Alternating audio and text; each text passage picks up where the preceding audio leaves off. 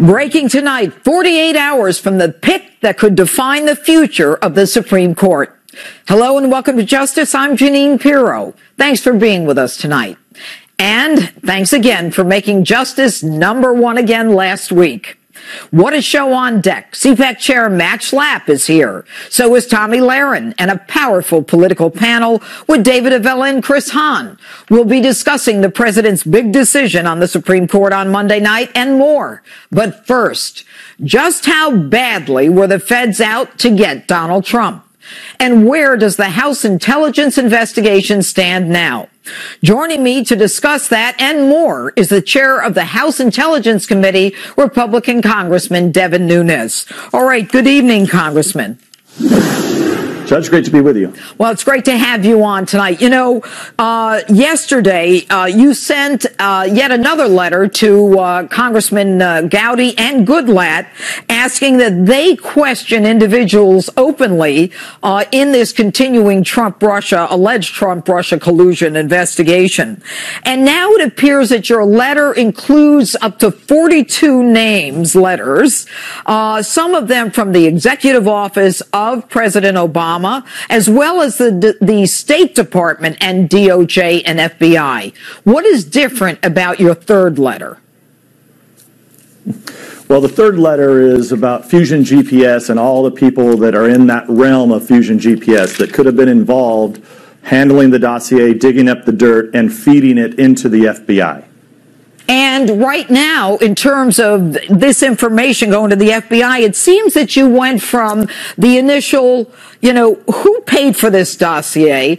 What was it all about? And you seem to have gotten answers to that. We know it was the DNC and Hillary Clinton, the Hillary Clinton campaign. But now the issue seems to be a little more fine-tuned. And that is, how did this dossier get from, the Clinton campaign and Steele to the FBI? Do you know what the answer to that is?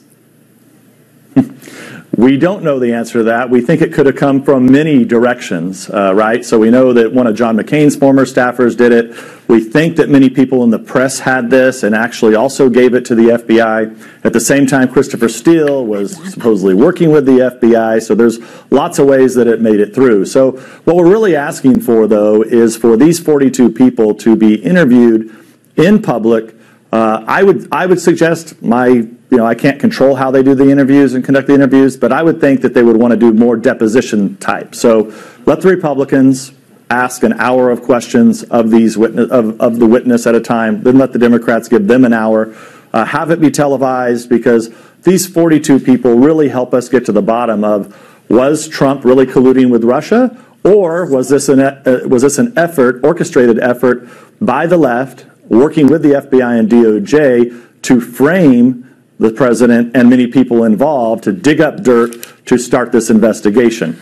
Well, and that's why I think it would be helpful to have all this done in public. Well, clearly in public, but when you talk about a deposition, that is somewhat different than the run-of-the-mill hearing where, the right gets up and says, I'm the greatest guy who ever lived and you're awful, or the left gets up and says, we're the greatest guys who ever lived and you're awful. You never get answers from these witnesses. It's almost like a circus. It's the same all the time. You think that a deposition will get into more in-depth information? Will it allow for the basis of a criminal predicate prosecution in the event that they lie?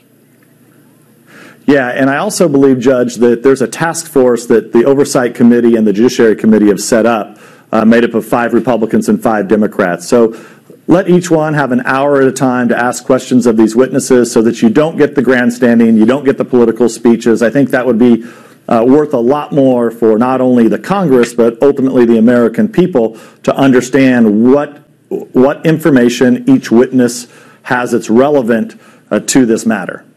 Okay. And, Congressman, one of the things that I find so fascinating is that the House, I believe it was last week, gave the Department of Justice until yesterday to give them information, this House resolution, or a deadline for DOJ and the FBI to come clean on the beginning of the Trump investigation, or as the FBI called it, Operation Hurricane. Do you know, number one, did Congress get any information from the FBI and DOJ? And number two, if they didn't, where are we with this? Well, as always, we have to pound and pound and pound to get information from DOJ and FBI. They did give us a lot more information last week. We're expecting more information on Monday. But let me, you mentioned something about Crossfire Hurricane that we know was open July 31st. One of the key outstanding questions that we have is what actually happened before July 31st. Okay, but so Congressman, they seem to be playing these word games about this. Hold on, Congressman, hold on. What I want to know now is if they don't give you that information, and maybe we can pull the Congressman back up, if they don't give you that information, what can you do to the FBI and DOJ? You've given them more deadlines. Now we had yesterday they were supposed to give us stuff. Now maybe Monday or Tuesday. This investigation's been going on for a year. At some point, don't you guys feel impotent? Well, look, there's a couple things here. So before July 31st, for a couple months now, we've been really zeroing in on that. And the FBI and DOJ have had plenty of opportunities to tell us what happened before July 31st. But they haven't. They have not. Right. They have not. They have not. Now, ultimately here, the President of the United States, it's his DOJ and his FBI. And at some point here, he needs to get involved. And look, were there informants you know what, Congressman, I don't want to go there yet. I don't want to go there yet. Here's the thing. You guys have oversight over the Department of Justice. I know you're intel. I get that. The American people have been watching this circus play out where you guys tell the DOJ and the FBI, we want these records. You then go through the charade, not you in particular, Congressman, of sending a letter and saying, we want this by Friday. You don't get it on Friday. Maybe we'll get it Monday or Tuesday. What my viewers want to know, what the American people want to know, with all due respect to you, and I don't think anyone has had more pushback than you, and for that I give you tremendous kudos. I really do. But it's almost as though Congress shouldn't even bother at this point. And we can talk about the president, but what do you have in terms of a sanction? Otherwise, you guys should be working on legislation. Well, look, ultimately, we have the job of oversight, okay? They have to comply with us.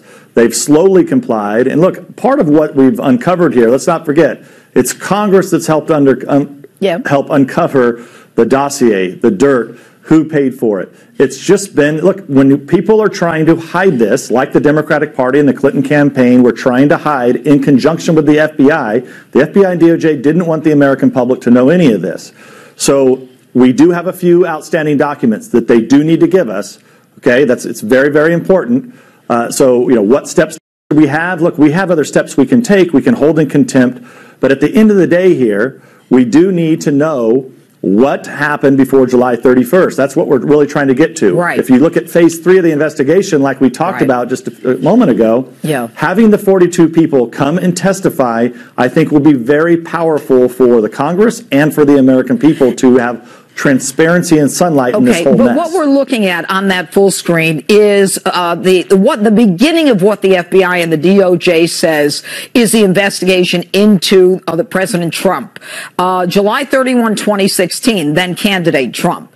If FBI and DOJ, right where that middle line is, say that's when we began the investigation, and you now find out that a counterintelligence investigation was started against a presidential campaign a week after the guy gets a nomination to be Republican candidate for president, and in fact is before that, then we've got a counterintelligence at the level of a third world country. That is correct. So I think any involvement, even in Crossfire Hurricane, of informants being paid to go into the Trump campaign is something that a red line that we've never crossed before. But what could be even worse is if there were informants that were being run into Trump and a Trump campaign and their associates before July 31st, which would be even worse. So this is why at the end of the day, we have to hold these hearings, we have to ask these questions, and ultimately, the President of the United States is going to have to declassify all this information so the American public knows exactly what the counterintelligence resources that we have in this country, what they were used for. Why do you think Why do you think the President is not declassifying? I don't know. The FISA is very frustrating to me because I think that pieces of the FISA that was got on Carter Page, right? That we've had an ongoing feud about this for many, many months. I think the FISA is totally fraudulent, 100% fraudulent. You have James Comey and others currently at the FBI and DOJ who are defending the FISA, which is unbelievable to me. So why not? The president ought to just solve this once and for all, declassify. You don't have to expose sources and methods, but most of that FISA, the pertinent parts of it, could be declassified, and he could help answer for all of us who was telling the truth. Were they justified to get a FISA warrant on Carter Page or not? I don't think they were, and I think the American people have a right to know, and the president should declassify it. All right. Congressman Devin Nunes, we'll see what the president does, although I suspect he's kind of waiting for you guys to use all of your powers. But it would certainly put an end to this ongoing investigation. And I want to thank you for all your efforts on behalf of getting out the truth and putting some sunlight into our government. Congressman Chairman Devin Nunes, thank you so much.